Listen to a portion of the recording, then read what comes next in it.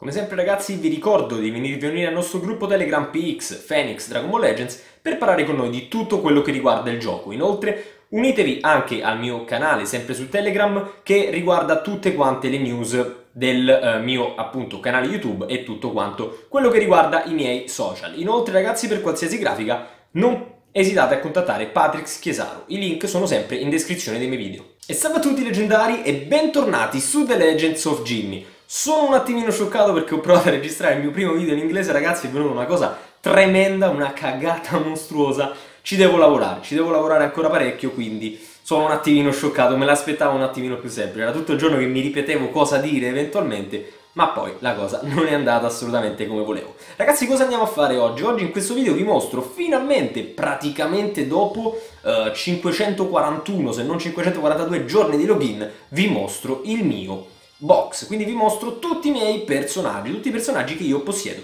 su Dragon Ball Legends. È la prima volta che io ve li mostro tutti quanti, magari anche un po' nel dettaglio, stelle, non stelle, eccetera, come magari non l'ho mai fatto, insomma, perché qualcosa potete aver visto ovviamente in tutti i video quando li faccio, oppure anche un po' più nello specifico quando facevo Sculata o Shaftata, che è una serie che comunque prima o poi porterò avanti. Ragazzi, cominciamo dai personaggi di colore rosso.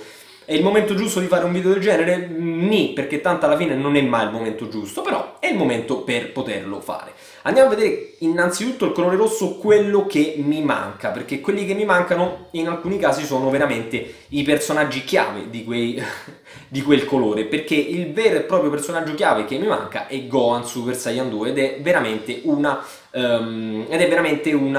grande mancanza, ragazzi. Per chi lo ha sa di che mancanza parliamo, per chi non lo ha idem, perché anche io non lo ho e quindi so di che mancanza si parla.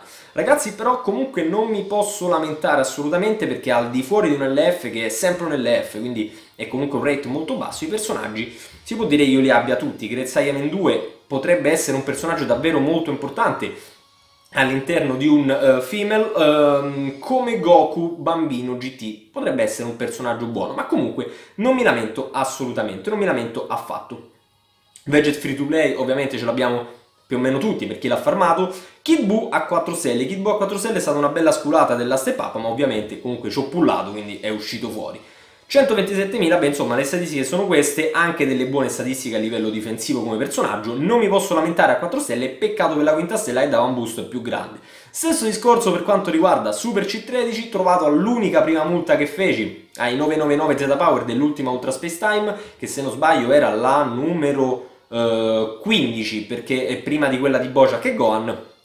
Anche lui poi mi è uscito nuovamente altre volte, in realtà soltanto una, forse non c'era neanche la 999, comunque insomma un personaggio che non è assolutamente male, tuttora giocabilissimo e assolutamente a mio avviso stable nel team Android, e va bene così, molto buono. Questi due Kid Buu e Super C13 mi tengono su il box di colore rosso. Genio lo conosciamo, Metal Cooler rosso così non l'avevo, mi è uscito nell'M3 e nel ticket quello dell'Ultra Space Time attuale, quindi vabbè, insomma, non ce l'avevo e adesso ce l'ho a 4 stelle. Tra una stella mi busta doppio anche il lineaggio Fivol. Buono per Vegeta a 6 stelle, questo qui che è stato ribilanciato. 6 stelle ottimo, guardate che belle statistiche ha. Un personaggio, si può dire, a parte lo Strike Attack, ma è sempre un Defense Type, totalmente attuale. Le abilità un pochino di meno, ma è comunque un buon personaggio. Rildo ottimo per quanto riguarda le statistiche, non tanto le statistiche, vabbè, comunque sono molto buone, 130.000 attack, ma per la Z ability. Strike Attack e Defense 30% ai rossi. Davvero, davvero un ottimo colpaccio lui. Broly 7 stelle lo conosciamo, eccolo qui ragazzi, l'ultima sculata che ho avuto. Proprio questo Freezer, 4 stelle, io sono proprio votato alle 4 stelle e andiamo in trasformazione, 153.000, una bestia, vabbè, lo sappiamo, non dobbiamo aggiungere altro su questo Freezer, quindi colore rosso va molto molto molto bene, anche Goku Super Saiyan 3, che è e poi torniamo un po' indietro nei vecchi meta con Gogeta Super Saiyan, Vegeta, Goku Super Saiyan God, che ha 5 stelle ed è ottimo per quanto riguarda la Z ability, quindi 19% alla salute e più 20% al critico dei Godki durante la battaglia, quindi questo è assolutamente un buon risultato. Anche Tensinano, insomma, comunque i personaggi ci sono, è presente anche Whis nell'attuale Team GOKU. E poi torniamo appunto indietro con il meta e c'è anche Mr. Satan, ragazzi, guardate a livello di Z Power, che poi non è Z Power ma a livello di Power Level, quanto sta in basso. Praticamente sta dopo Regum che io ce li ho tutti sorbustati i personaggi, ragazzi, tutti quanti al 598%. Prendiamo per esempio Freezer, il suo boost, come vi mostrai anche su Instagram, è 598%. Quindi i personaggi sono al massimo livello. Come vedete, quindi i personaggi praticamente di questo colore, a parte qualcosa, non mi mancano, quindi mi dispiace soltanto per quel Gohan Super Saiyan 2, che è veramente una batosta non averlo. Colore giallo, cambiamolo, andiamo a vedere anche in questo caso quali sono i personaggi che mi mancano. Qui ragazzi, quelli che mi mancano sono in realtà due, di cui uno che è praticamente a mio avviso tier massima, e cioè Hit. Hit purtroppo mi manca, l'ho cercato 6000 crono, non l'ho trovato, con tanto di singole e non è andata a buon fine. Quindi lui è una vera e propria mancanza a mio avviso, anche per quello che ho a disposizione per il suo team. Anche Goku Super Saiyan Blue Kaioken volendo, ma comunque Hit è quello che mi manca più di tutti. Di questo, diciamo del colore giallo non mi posso lamentare anche in questo caso. Cell a 5 stelle, ottimo personaggio ancora. Oggi da marzo, ragazzi, siamo a novembre, le statistiche iniziano a essere leggermente bassine per il meta attuale a 5 stelle.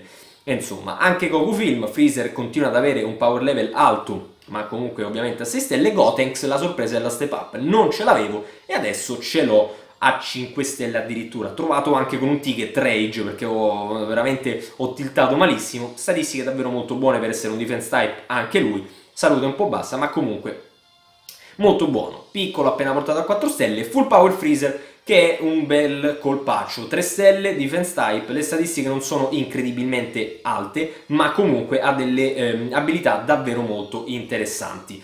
Z ability, blast defense, insomma.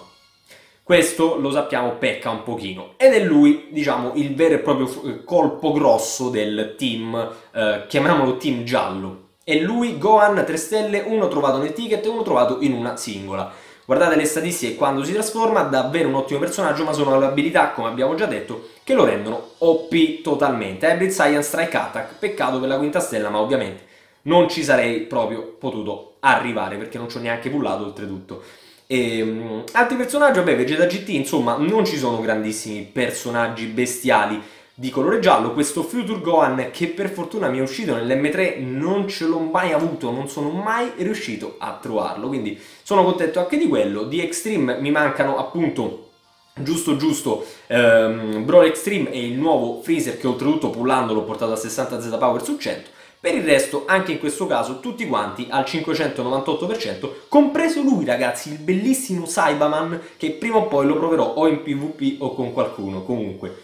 In ogni caso, va bene, io sono anche soddisfatto del colore giallo, non mi posso lamentare assolutamente. Anche a livello di stelle, il mio box non sta messo proprio male.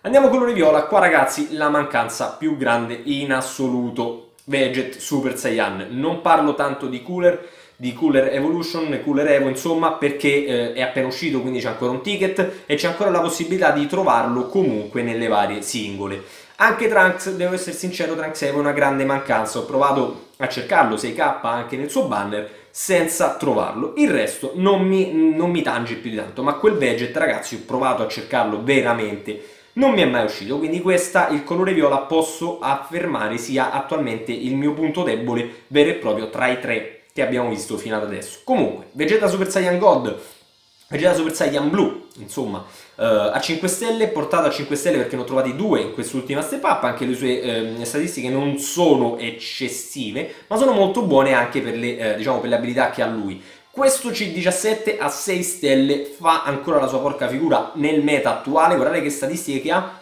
per essere un defense type ribilanciato. Davvero un ottimo personaggio a mio avviso. Dopodiché abbiamo questi altri personaggi, come vedete, Vegeta Scouter, Chilled, Janemba e per fortuna almeno Goten LF ci sta. A 3 stelle lui. Le statistiche sono bassine, dal punto di vista di difesa sono davvero bassine, non sembrano LF.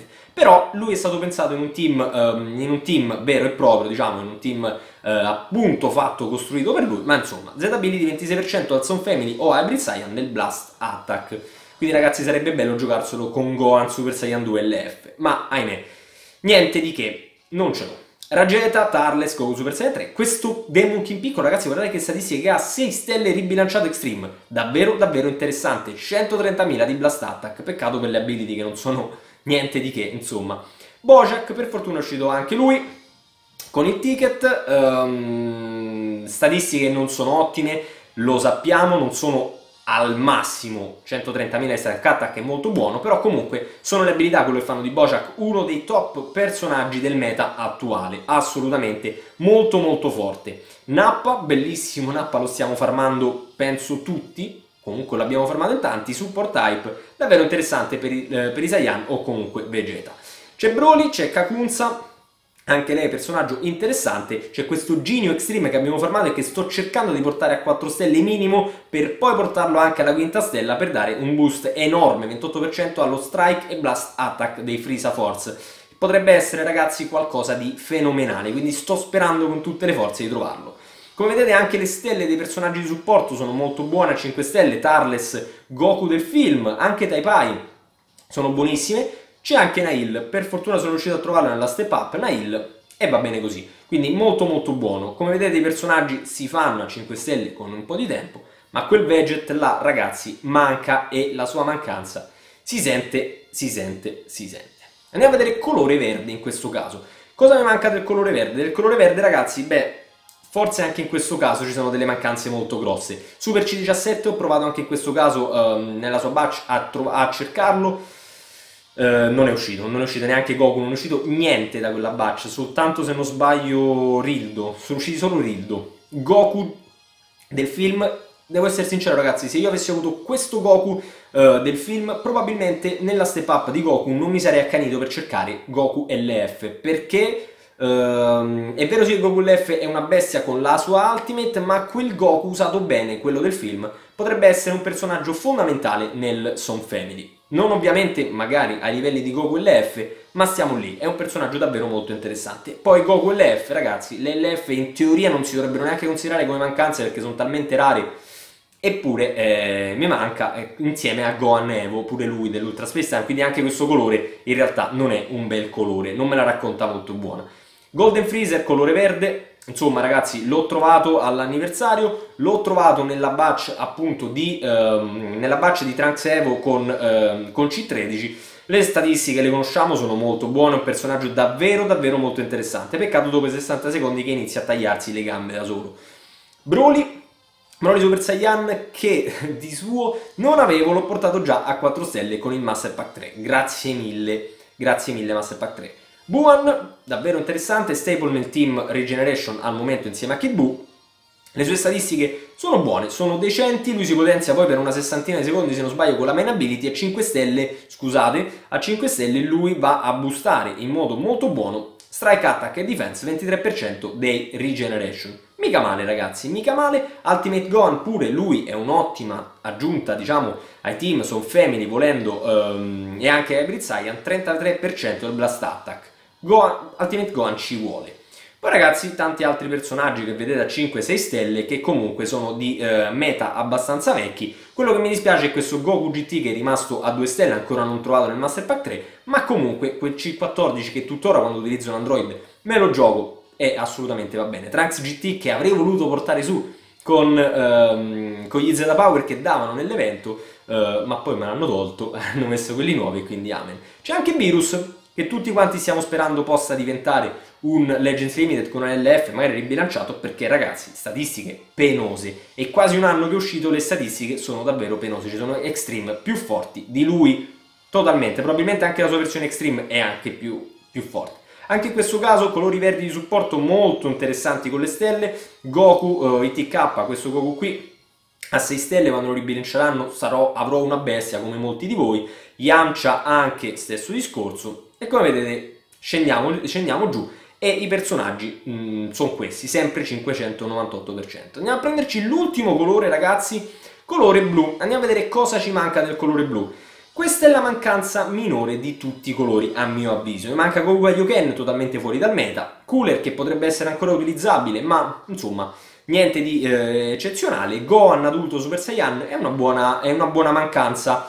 però vabbè, si sopperisce tranquillamente. Gli altri due, Zanja sì, è carina, si potrebbe giocare nel team, ma niente di incredibile. Pan, tuttora con il power level più alto dei blu che possiedo, vabbè, ovviamente escluse le trasformazioni, 6 stelle, molto interessante. Goku Super Saiyan Blue, 5 stelle anche lui, quindi il God Key abbastanza stellato, statistiche buone, decenti, comunque di qualche mese fa, ma con abilità molto interessanti. Questo Krillin 6 stelle, ragazzi, è veramente figo, ancora mi dà soddisfazioni quando lo utilizzo anche in PvE, davvero davvero molto interessante, soprattutto anche per i boost blu.